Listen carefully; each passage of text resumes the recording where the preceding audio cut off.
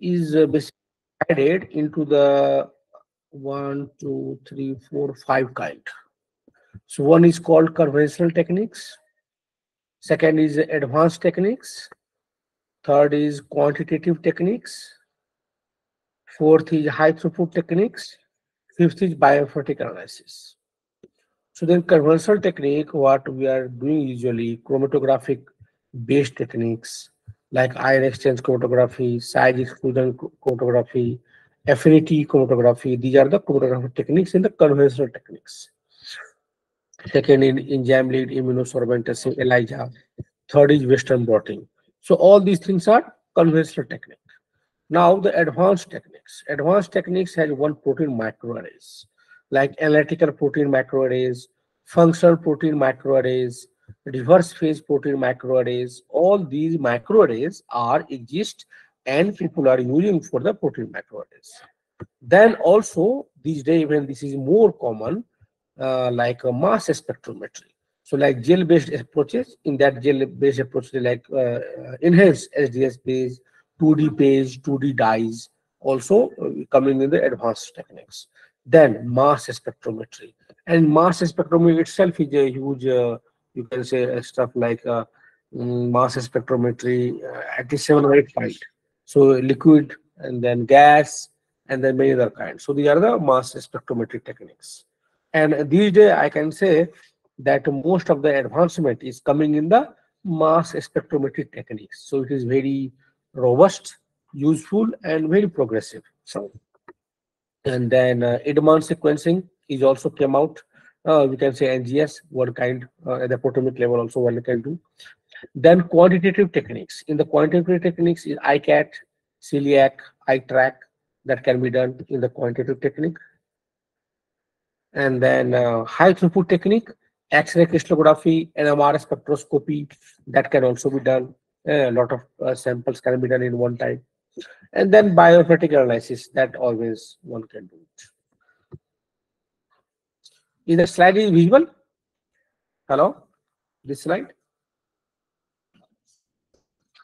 Yes, sir. Okay.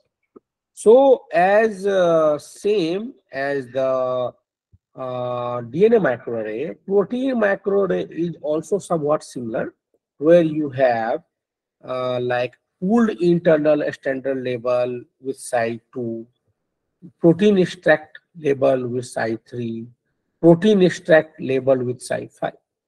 So here we have internal controls also, and then two different kind of samples. So label protein extract with side dye, dyes, flow minimal dyes, and then mix these extract and do the 2D separation. I think many of you, when you type it in the Google also, you will see the 2D gels. So then you can see these kind of gels.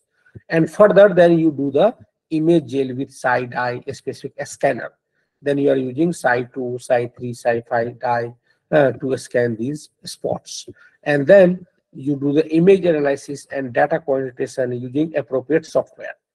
And then you can have this kind of peaks, like this peak size is this much, this peak size is this much. So basically, based on the peak intensity, based on the peak diameter, you can identify your sizes. Now, protein analysis can be many steps. Like first is purification. So protein purification can be done by the chromatography based techniques. Protein analysis can be done by the ELISA, Western blotting, protein microarrays. Protein characterization can be done by gel-based approaches, mass spectrometry. And then sequence analysis by the advanced sequencing, quantitation by the ICAT, celiac, and iTrack, and structural analysis can be X-ray, crystallography, NMR spectroscopy. And further, one can understand the bioinformatic analysis. Now, one of the example how one can do the experiments. So in this case, like if you have total set proteins, right, that can be many samples, more than 2 or 2, and then you have, hello, in just in the last slide, what we have seen that in by mixing with the two different or three different, one internal control and two experimental control, we can put on the either membrane, and then we can have this kind of pattern. So basically, this is total protein profile. This called two-dimensional electrophoresis, or if we are using the dye, then it is called 2D dye also. But then here there are some variation. We can validate these experiments through various other ways also. Like we can vary by the, like we can have here different experimental detail. Like in the group one, some proteins are very highly expressed. Group two, some proteins are down regulated. Then we have to validate it. So how we will validate it? Through the pull down assays. So in the pull down assays, we are here targeting those specific proteins, because see, when we are doing any high throughput stuff, either it is a microarray or the next generation sequencing or protein array, something like that, although they are specific, but then there are chances always that they may have some kind of uh, you can say the some kind of non-specific stuff also. So a scientific community or any good journals, they don't accept work without the proper validation. So if you do any high throughput, whether it is on DNA level, protein level, RNA level, you have to again see that on the specific individual level also. Or like we are having 2D dyes, and then we can see, okay, here 30 proteins are very highly upregulated and 15 proteins are very down regulated. But then we have to see at individual level also that really it is happening in that those conditions or not. But then why then we are doing it high throughput things? Because if we do this pull down assay or affinity chromatography for the 500 proteins or 1000 protein, it is not possible. It may take like years and too much time. So to minimize those time, those 1014 or those 514 or those 2014, we can do in one time. And out of that, those best 10, 5, 2 or 20, we can have it, and that we can do one by one in this one. So that's why these high throughput techniques are important, and it is useful. So again, those high throughput experiments can be validated through the pull down assay, like where we can do even protein structure modeling through the X-ray crystallography and NMR also, and immunoprecipitation like GST pull down, IVT, in vitro translation, as well as the immunoprecipitation and co-immunoprecipitation also. Second thing is affinity chromatography. One can do the this Marley-Top and mass spectrometry for the peptide identification, and then map protein network. So if you go and see various protein interaction as well as protein analysis atlas data, you can find these kind of biological networks. So that is coming out from these experiments. Now, if it is going in, so these techniques I am not going to cover. ICAT and these ones you can simply type and you can see the videos also. Okay. Mm, just will give to the differences, so it will be. So one is ICAT. So just giving one definition, it is okay, fine. Okay, so what is ICAT? These are the quantitative technique. This is also in vitro. In vitro, where we call in vitro when we are working on the cell cultures, cell lines. So in vitro labeling technique, that modified peptide or protein is specifically at the cysteine amino acid residue and can be used for accurate quantitation of protein expression. But then this is only for what? When we have the cysteine amino acid residue. Okay, so this is the limitation of that. And after interacting with its labeling object, the learner will able to do what? We can do define cell culture process. We can carry out isotype tagging to peptide. We can do infer peptide enrichment by affinity column. We can do perform LCMS MS data and spectrum analysis. We can do access the troubleshooting steps involving the experiments. So all these things is possible in these ICAT experiments. The procedure, it is can be found in the internet also. You don't have to worry about it. But then it is one of the sophisticated and quantitative experiments. Now the second is CILAC. What is the full form of CILAC? A stable isotope labeling with amino acids in cell cultures. Because in the cell culture, the generation of which cells are growing fast, cells growing less, cells are doing this kind of experiment. It is very tough if we are not label it in kind of metabolomics or proteomics or something like that. But when you label it, some part of the protein, and when those part of the protein basically is expressing everywhere, basically this is again housekeeping stuff, because that gap depth is coming in these cells accurately. So you have as a housekeeping as a gap depth housekeeping. So similarly, we are labeling it something that is possibly more abundant and everywhere it is. So the ability to enumerate all of the proteins in a cell is quickly becoming a reality. So quantitatively, proteomics add an extra dimension to proteome-wide discovery experiments by enabling differential measurement of protein concentrations, characterization of protein turnover, increasing increased stringency of co-immunoprecipitation reactions, as well as many other intriguing applications. So one of the most widely used technique that enable relative, here relative word came out. Why? Because we are doing labeling stuff, and it is same as the real-time PCR. We are having the uh, um, housekeeping gene. Microarray, we are having the again some of the internal control. In the 2D electrophoresis, we have the internal control. So here again, that's why the labeling is doing, and that is called relative protein quantitation. Is a stable isotope labeling by amino acids in cell culture. And the first time paper published in 2002. Now, some more thing about the CELAC. Over the past decade, CELAC has become the preferable or preferred approach for proteome-wide quantitation by mass spectrometry.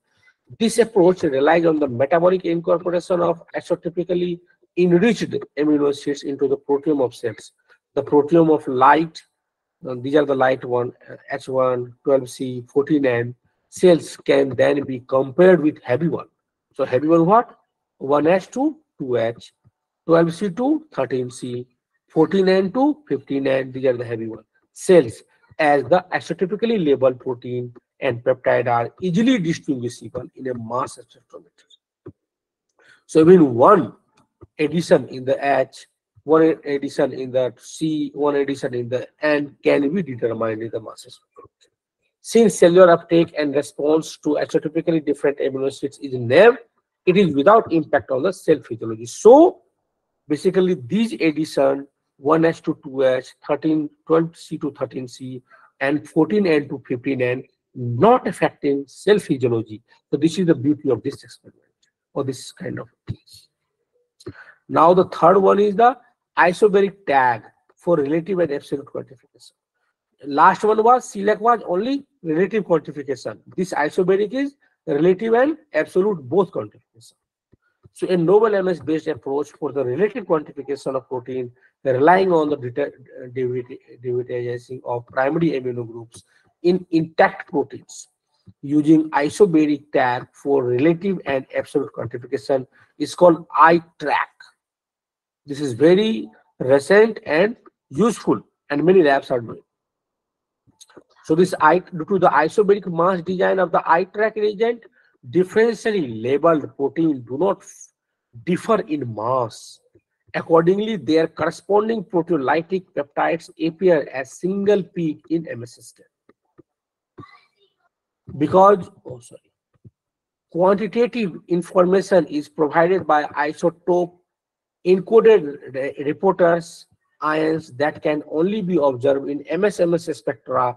We analyze the fragmentation behavior of ESI and MALDI ions of peptide generated from iTrack labeled protein using TOF and QTOF instruments. So again, all kind of the mass spectrometry, the recent one, those are TOF and QTOF, is using the iTrack methodology, where qualitative and quantitative both kind of protein determination can be done. So as proof of principle, mixture of the 5 different proteins in various concentration ratio were quantified, demonstrating the general applicability of the approach presented here to MS-based proteomics. These are some of the databases. General protein sequence databases, sequence similarity search, alignment tools, structural analysis, prediction servers. I don't want to go detail. This you can find out in the internet. But there are so many information already available. You are not in the isolation. You should use it. And then this is just one thing I think we have already discussed in the last class. So we don't have to go. Or wait, I can just give you this example. So basically, if we see exogenous and endogenous signal, it can go in the both ways. Epigenetic effect, or you can see that proteome, and you can see either the genetic effect. So one side, one arm is genetic, another arm is epigenetic. So in the genetic effect, you can use through genome and then transcriptome and then proteome. And epigenetic effect, right side, is coming through the proteome. You don't have to go genome and transcriptome.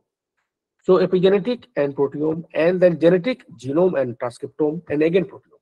Ultimately, proteome is the last portion, and then isolate and solubilize cells, fraction, whole cells, or tissue.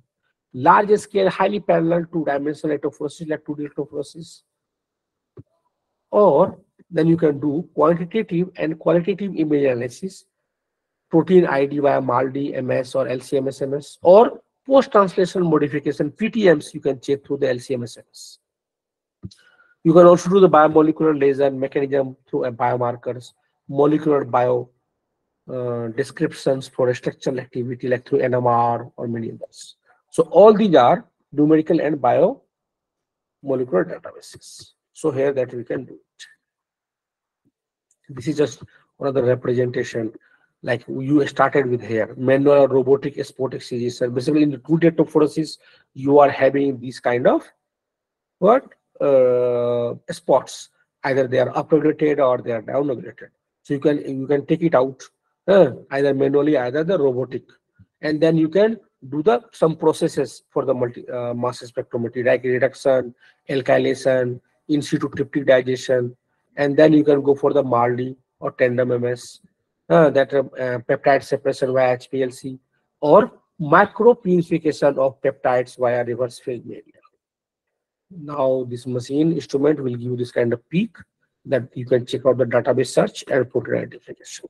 You can find out which proteins are these. These spots are represent to which kind of proteins that you can figure it out from here.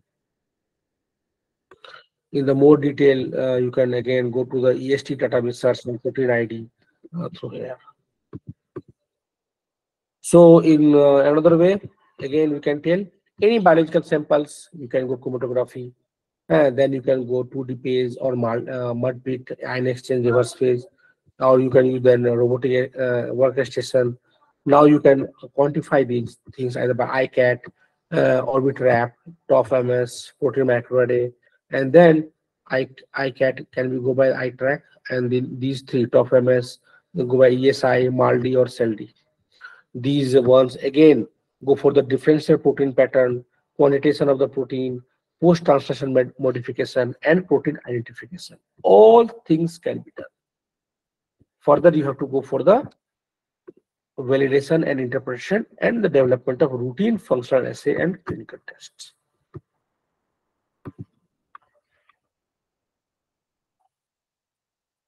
If the slides are visible, protein sample preparation. Hello? Yes? Yes, sir. Okay. Yes, sir. Uh, So what we have gone through in the last slide, again repeating it, that any samples, like sample preparation, it need what? Fractionation of samples and protein extraction. That can be done by the digestion. After digestion, one can do LCMS like liquid chromatography. And after liquid chromatography, one can go mass spectrometry. That depend on you are going multi-TOF, MS, or ion trap, or Q-TOF. So what kind of sample you have, what kind of ability you have, you can do. So this way you can do it, all this. Or another way you can do two-dimensional electrophoresis 2D.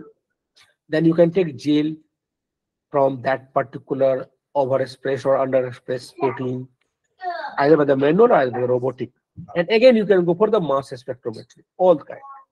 Or you can do the 2D electrophoresis, and then you can transfer that to the PVDF membrane, go for the amino acid analysis and terminal sequencing directly. You don't have to go MSMS. All these way, what you are going to do, protein identification, detection of the protein changes. That can be construct the databases or computer aided gel analysis or modifications, like all kind of post translation modification you can see. And then you can see the data. Any question concern from this part?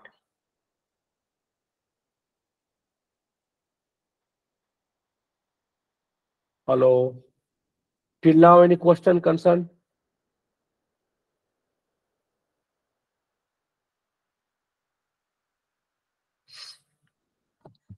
Are you guys able to see these stuffs or no? Slide Yes, sir, clear? able to see. Okay. So one more example, like kind of case study, I am giving it here. So like if we have brain tissue, so what we have to do? First homogenize it. Like make the powder form or very small pieces so that cells can broken, cells can be seen. And then whatever the procedure, we have to do the centrifugation. And then you will have two things after centrifugation. One is pellet, that is nuclei or undissolved material. And second is supernatant. That supernatant contains cytosolic proteins and organelles. Now again you do centrifugation. That centrifugation again give you pellet and supernatant. The pellet part, now mitochondria, and supernatant part, cytosolic protein and membranes. Now again you go for the centrifugation. You will find what? Now membranes, cell membranes are in the pellet. And supernatant has what? Only cytosolic protein. So see, during this process, from any kind of tissue, this is brain tissue, but you can have any other kind of tissue. You can check it out, whole all cytosolic protein or organelles protein, or only mitochondrial protein, or only membrane protein, or only cytosolic protein. This can be differentiated. Then we all know if we add the mild agent means detergents, then we can dissolve the nuclei pellet, we can dissolve the mitochondrial pellet, we can dissolve the membrane pellet. And cytosolic protein, we have to do the enrichment because the volume is too high till this step, and the protein possibly less. So we have to do the enrichment to the chromatography or preparative electrophoresis. And further, for the all these steps, either the nuclei protein, either the mitochondrial protein, either the membrane protein, as well as the cytosolic protein, we can do directly what? Two-dimensional electrophoresis. Here you can check broad range, narrow range, basic range, IPD strips, and all these. So basically, cells is not only one cells. Cells have many other compartment. ER, Golgi, then mitochondria, nuclei, many other. So by just evolving some protocols, you can separate those proteins also very specifically. Those original protein also very specifically, and you can do the their role. You can figure it out their role in the different circumstances. Now another one, if it can be used in the like drug discovery and developmental process. Yes, it can be used in the diagnostics. So basically a lot of biomarkers and target identification. Then it can go for the target validation.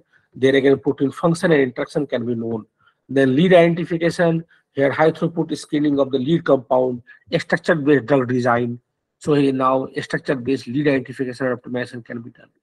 Then lead optimization and improvement of admit property. Admit property is like where solubilization of the protein or drug, or then their bioavailability, all these things can be checked. So their toxicity also can be checked. So basically variation in response and selectivity, toxicoproteomics, all things can be done. Then we do go for where? Preclinical trials, clinical trials, post-approval monitoring, and therapeutics. So from diagnosis to therapeutics, all these steps are there, and proteomics is one of the tool that is evolved and engaged in every places. Now some of the basic stuff in the proteomics, like if we do the commercial blue staining, we can detect 8 to 10 nanogram in one spot. Dynamic range 20-fold. It is densitometric methods. Compatible with analysis by MS, multiple mass spectrometry. This is linear range. So this method, which use trichloric TCA and alcohol in the staining solution, result in the esterification of aspartic and glutamic acid chain carboxyl group, complicating the interpretation of the mass spectrum. So it is not very ideal for the MS, but it can be. Now the second kind of the visualization method for protein is silver staining. Here you can detect even 2 to 10 nanogram of the protein. Dynamic range 8 to 10-fold. Linear response restricted to low nanogram amount of protein. Again, it is densitometry. Some protocols compatible with analysis by mass spectrometry, staining times and reactions temperature are critical for reproducibility. So again, this is skilled people can do it. Otherwise, it is difficult in the reproducibility of the result. Now, zinc imidazole. Here, the limit is 5 to 10 nanogram. Linear responses, restrictions to high nanogram to microgram level. Then compatible with analysis by MS. We all know Psi3, Psi5. Here 5 to 10 nanogram. 1000-fold linear response. Very good. Fluorescent. It is not densitometry. It is fluorescent based. 2-3 samples you can do it. Mix up. Compatible with analysis by MS. Allow for both intragel or intergel relative quantification of protein spots from samples. Now the cypro-ruby, 1 to 8 nanogram, very sensitive, 1000-fold linear response on wide range, fluorescent, compatible with analysis by MS, rapid. Staining time is not critical and can be varied from experiment to experiment without over. So these are the basic techniques by we can visualize proteins and utilize for MS or not. What are the pros and cons that we have seen? Now some of the methods, advantage, disadvantages.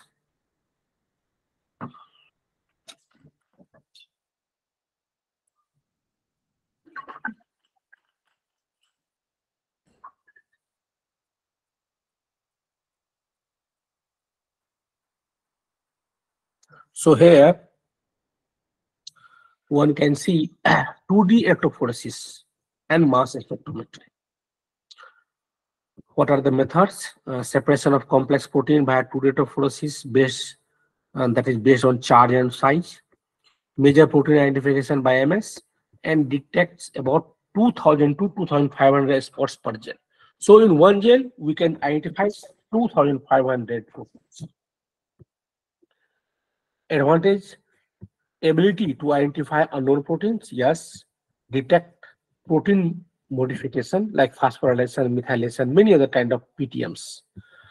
Used for various biological samples, including tissue, blood, and other biological fluids. Now the disadvantages.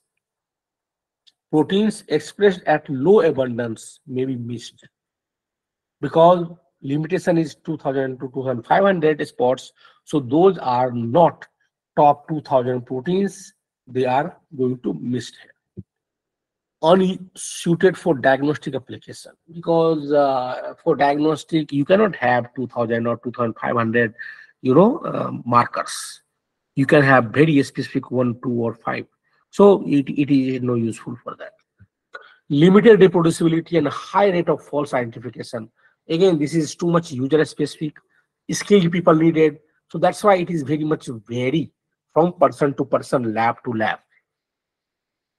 Limited dynamic range, semi-quantitative. It is not quantitative, it is semi-quantitative. Sensitivity, detection sensitivity is in the nanogram range. So 50 nanogram per spot for Commercia blue and 1 nanogram per spot for silver stain. So we can do by both ways. Using fluorescent 2D differential gel electrophoresis to dyes. Hello. Hemchandra sir. Hi, hello. Hi, sir. Ja, sir, as you discussed, the detection sensitivity is in the nanogram per spot. I mean, 15 nanogram per spot for the commercial blue, right? Yes. Per spot, I mean, actually, I didn't perform that this protein purification and other thing. But can you please explain? I mean, how uh, per spot in cannot understand that thing. Like per spot means whatever the dot, if Hmm. able to see by eye, Okay. that dot required, if we are performing commercial blue, at least 15 nanogram concentration. If we are doing the this another one is which one that silver stand, then it should be at least 1 nanogram concentration. So if Okay. less than 1 nanogram, we are not able to visualize it. Okay. Okay. Okay. Okay. Got it, sir. Got it. Yeah. And using fluorescent 2D differential electrophoresis 2D dye, and sensitivity even improved by 10-fold when they are doing side eye level. So this is one of the technique that people are using even in the labs. Then the second thing is liquid chromatography mass spectrometry, LCMS. Again, these are the stuff, then the advantages, disadvantages, and the limits. So the advantage of the LC, like liquid chromatography, to separate proteins in a sample with sequential LC for improved separation efficiency. So normally in the conventional way we are not separating, but here sequentially we can separate it, and the new techniques are even they are giving that opportunity a lot. So different we know that hydrophobic, hydrophilic, and then many different kind of nature of the proteins. So based on our input, we can have a different gradient, and very well manner we can separate it. So in that way, getting the result, it is more we can say the vigilant. And then second thing, the another part, mass, to systematically identify the major proteins. So first part, LC, is separate proteins sequentially based on their characteristics, and the mass part, MS part, is basically identify major proteins. So that's why it is LCMS, not LC or MS, it is LCMS. So then detects over 1000 proteins per run. So that is another advantage. At least 1000, I can say now it is increasing. So now the advantage is ability to identify unknown proteins also. Second is improved separation efficiency compared to 2D gel, because in 2D gel only one step. All spot, just all proteins have just one spot. But here you can separate it, so you can have like volatile different or many other ways. So in that way you have more separation, better way, and then you can detect it also, and detect even 1000. So that's why it is better than for the separation we can say in the, compared to 2D. Used for various biological samples, including tissue, blood, and other biological fluids. And I think that if you can talk today, most of the labs are either doing either the collaborating or sending samples for LCMS, because this is very, you can say, user-friendly kind of. It gives an ample amount of information, and it is very cost efficient also. Only the first time investment, but after that, these things is not very costly. And then disadvantage, protein expressed at low abundance may be missed. Again, because limitation is what? 100 only. Sorry, 1000 only. So if you see your protein of interest, or your maybe some unique stuff is having concentration less than 1000 numbers, like top 1000, you don't have your interest of the proteins or your interest of the actual stuff, then you are not going to get it. Second thing, unsuited for diagnostic application. Again, as you have another way, 1000 stuff, and so for diagnostic, how many you will take the marker? It will be very confusing that, because for diagnostic it has to be unique, like maybe one or maybe two, or that's it. 1000 you cannot figure it out. Okay, what are the metrics, which is one up and down or something like that, and then it can be little bit trace amount of variation may screw up many things. And third thing is limited reproducibility and a high rate of false identification. Again, sample preparation to preparation, skilled people needed to sample preparation, because in science is always told garbage in, garbage out. If your sample preparation is not good, not appropriate, not identical, you are not going to get same kind of result or correct result. Then limited dynamic range and semi-quantitative. Again, this is again semi-quantitative. And detection sensitivity in the nanogram range, like 20 per cells also one can see. So basically, if you have experiment with only 20 cells also, you can see this. And then 1% false positive rate as well. Yeah, moving further, the protein arrays.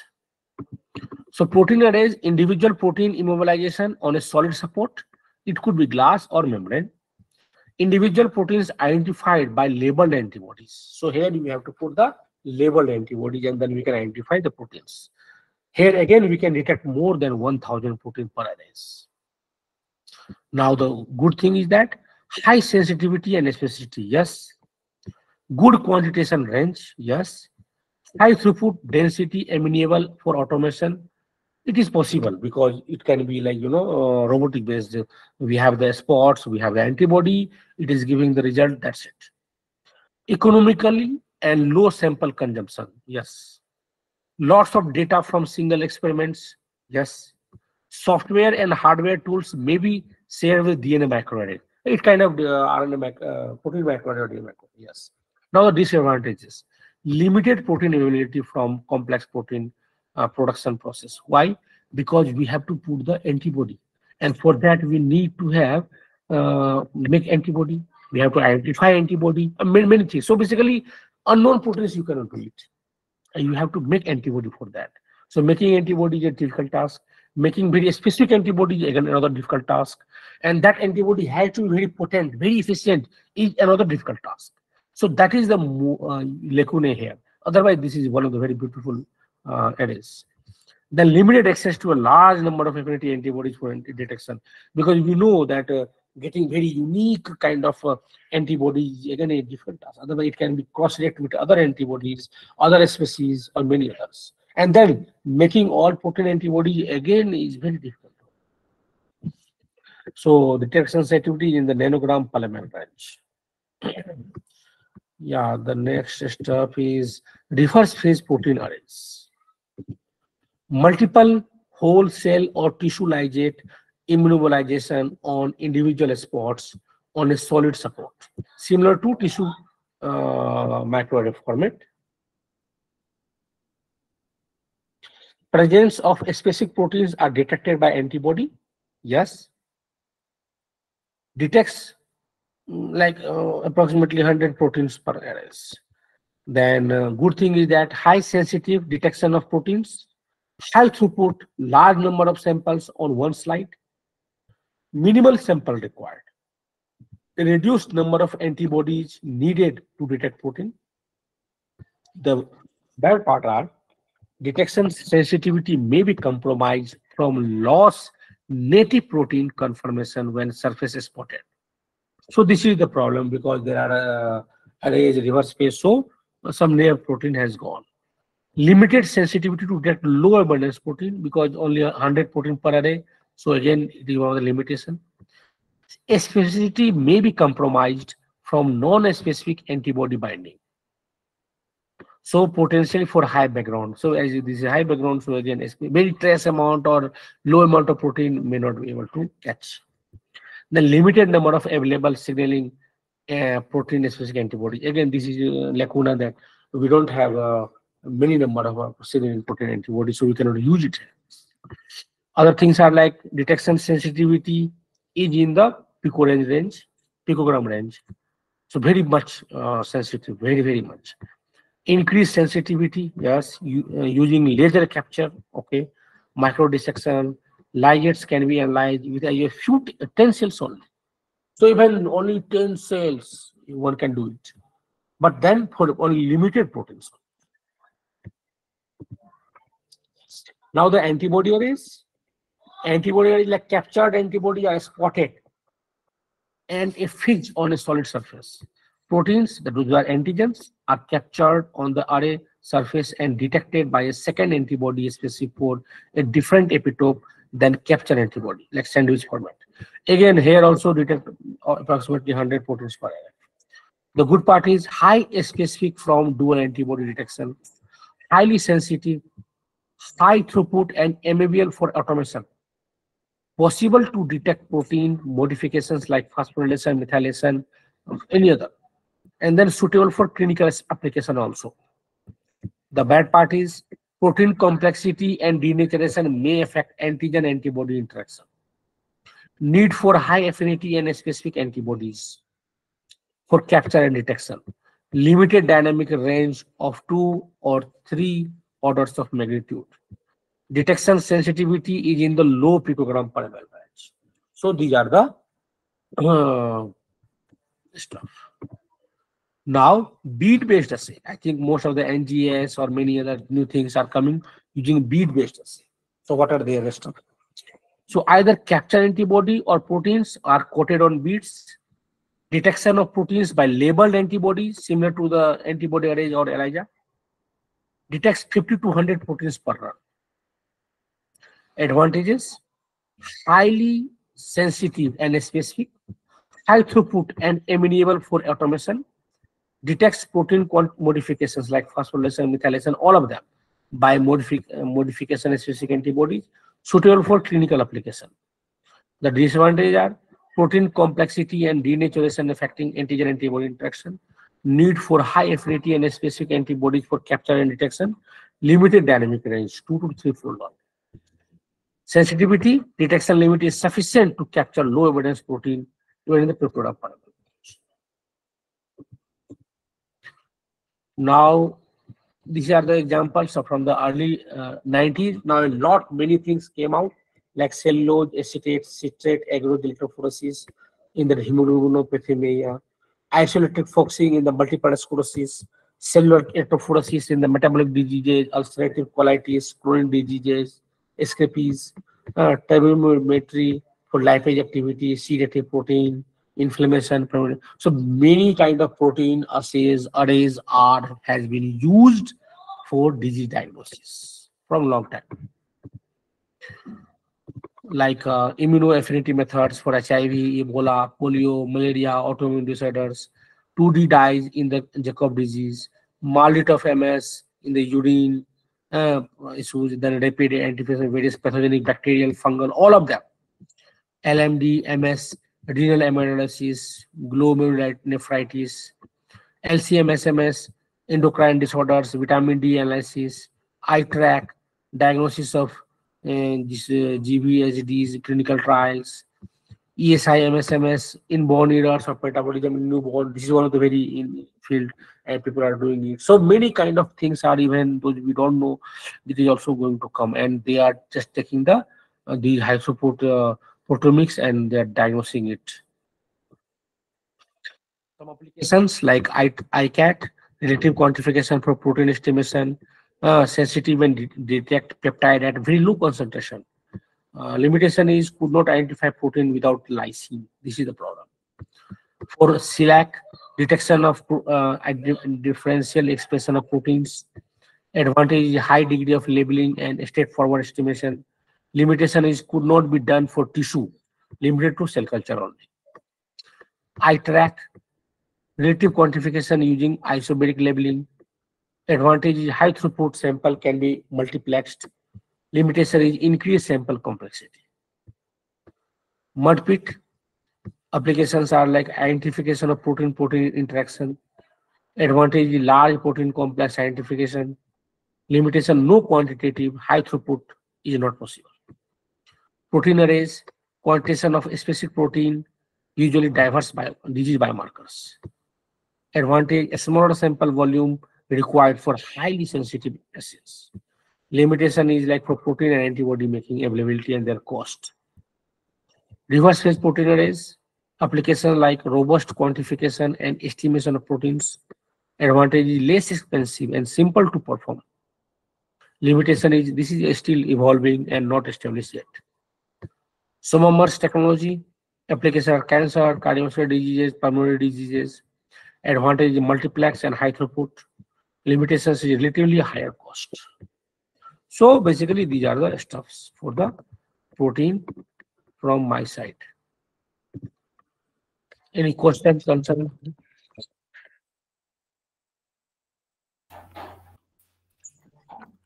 Excuse me, sir.